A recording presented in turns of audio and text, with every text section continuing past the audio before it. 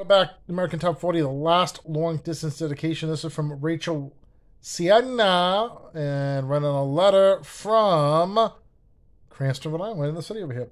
Wants to know if you could please play Celine Dion. Where does my heart beat now? I just lost my husband after 27 years of marriage. She died of a stroke and a complication of the stroke and a heart attack combined 2 months ago.